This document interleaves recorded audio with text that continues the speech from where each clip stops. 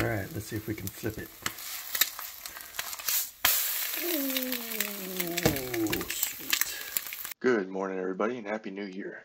I want to start off the new year with a new video, which is how to change or add a new notebook to Microsoft OneNote. Let's go into the change first. So if you're using the Microsoft OneNote app, it's all sunk up with the cloud. So log into OneNote, or OneDrive, I should say. Go into your documents, and then here you'll find all your drives. So 2019, what you want to do is you right click on that, or whatever notebook you want to, and go into rename. Boom. And change it to whatever you want.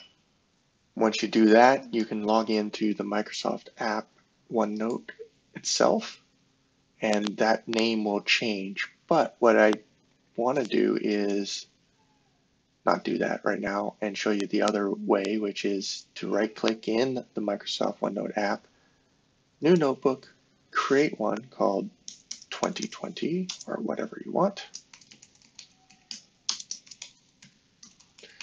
personal notebook, boom, and it's that simple. Now I suggest this method, especially if you're trying to create goals and resolutions for 2020. That way you're not just copying over the old stuff. Out with the old, in with the new type of thing. Good luck in 2020. See you next time.